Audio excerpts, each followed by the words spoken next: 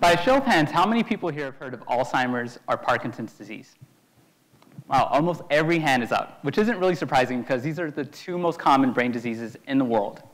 My great-grandmother had Alzheimer's disease, and the impact that it had on our family, with her not remembering if she ate breakfast or being able to locate her keys, the impact that it had on her tremendously motivated me and inspired me to study brain diseases.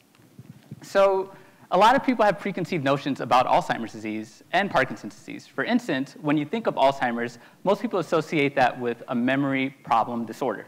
And some people associate Parkinson's disease as a movement disorder. And while these statements are true, they don't give you the full picture. In fact, these diseases actually share a lot in common. Alzheimer's disease and Parkinson's disease are actually primarily affecting people over the age of 65. And as shown by this pie chart here, they're actually the leading causes of dementia, which is a clinical term for memory loss in patients.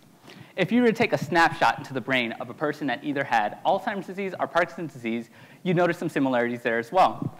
Shown by these highly technical lightning marks, you could see that the brain areas that are affected are very common at late stages of Parkinson's disease and Alzheimer's disease. At the molecular level, you'd actually notice that there's an accumulation of this particular protein, alpha-synuclein, or alpha-syn for short. We know a lot about what alpha-syn is doing in Parkinson's disease. When it accumulates there, it causes massive destruction in cells. But we don't really understand what it's doing in Alzheimer's disease. And so my thesis project was to investigate the role of alpha-syn in the context of Alzheimer's disease. And to do this, we actually take a novel approach. We designed genetically modified Alzheimer's mice.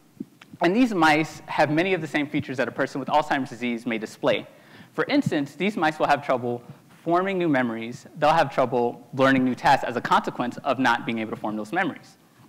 So we took these Alzheimer's mice, and we either increased the amount of alpha-syn they had or completely removed it.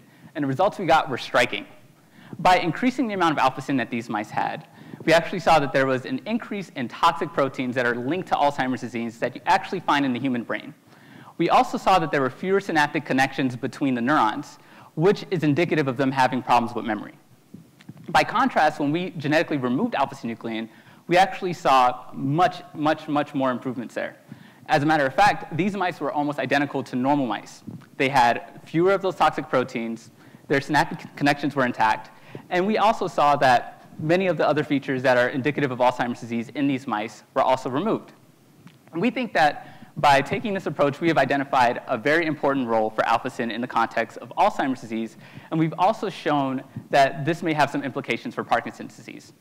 In the future, what we're hoping to do is look for other similarities between these diseases so that we can come one day closer to combating them. Thanks for listening.